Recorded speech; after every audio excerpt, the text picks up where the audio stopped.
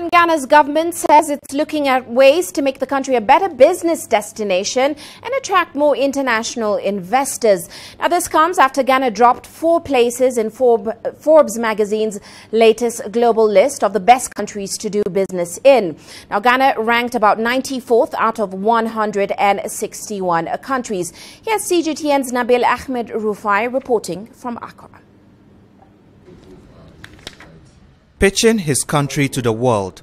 For 7 years, Nicholas Bote has been providing IT solutions to companies in Ghana.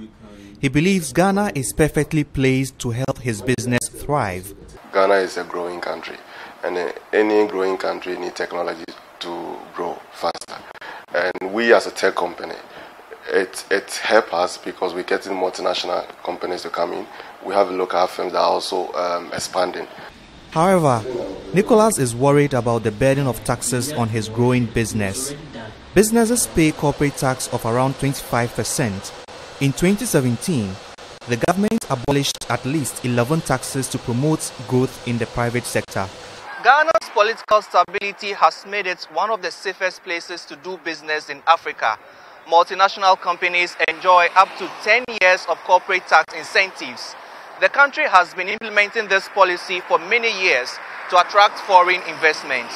But despite this improved business environment, Forbes ranked Ghana 4 places lower, bringing it to 94th out of 161 countries.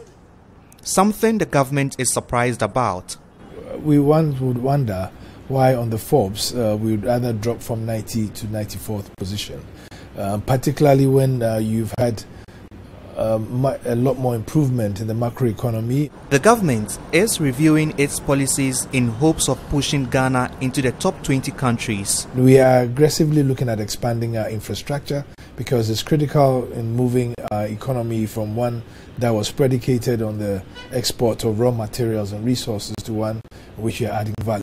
And if you look at some of our policies that we've actually initiated, like the One District, One Factory, it's the first stepping stone to industrializing a nation. World Bank data shows Ghana is doing well in West Africa when it comes to the ease of doing business. But some business analysts say more still needs to be done. Look at indicators like interest rates. The pricing on the cost of doing business is still high. If interest rates are still in the double digits beyond 20, it's way high. Inflation should come to as low as 6, 7. We should be able to strive for that. And so for us to get to the point where we are ranking below 50, we may have to be a little more aggressive on our macroeconomics. So this one will replace. Over the last few years, Ghana's currency has depreciated, making it more expensive for Nicholas to do business internationally. He hopes for a turnaround this year to allow his company to flourish.